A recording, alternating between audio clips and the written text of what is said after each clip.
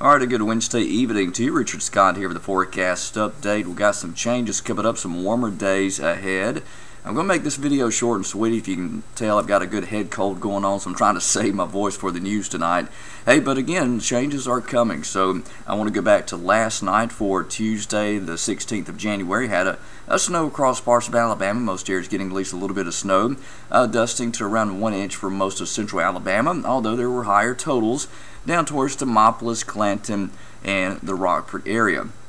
Lows this morning after the snow, it was incredibly cold. Haydenville at 3 above 0, Tuscaloosa at 10, Demopolis at 10, Birmingham at 9. It was very cold out there. Radar, nothing happening out there tonight. All dry conditions will stay dry through tomorrow. With the headlines up for tonight, turning very cold. If you got plans outdoors, you're going to need to bundle up. I do expect temperatures again between about 8 and 15 degrees across Alabama. Wind chill 0 to 5. Now we got some changes coming up on Thursday. We are going to warm above freezing. The weekend coming up, temperatures back in the low 60s, so we'll feel quite a bit nicer here in Alabama. Snow again wrapping up to the east, still snow falling over the Carolinas, but again that is moving away as of 9:30 on this Wednesday night. Temperatures already in the teens up in Jasper and Coleman at 15, Tuscaloosa at 23. Here's the forecast lows for tonight. Areas like Jasper, Haydenville, and Coleman should be in the single digits. Tuscaloosa, low teens. Demopolis around 15. Forecast tomorrow, plenty of sun.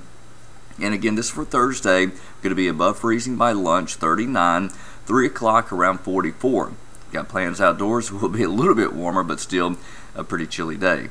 14 on average tonight. Again, colder to the north. Tomorrow we top out in the low to mid 40s, but we're back in the low 50s on Friday, the weekend. 60s come in.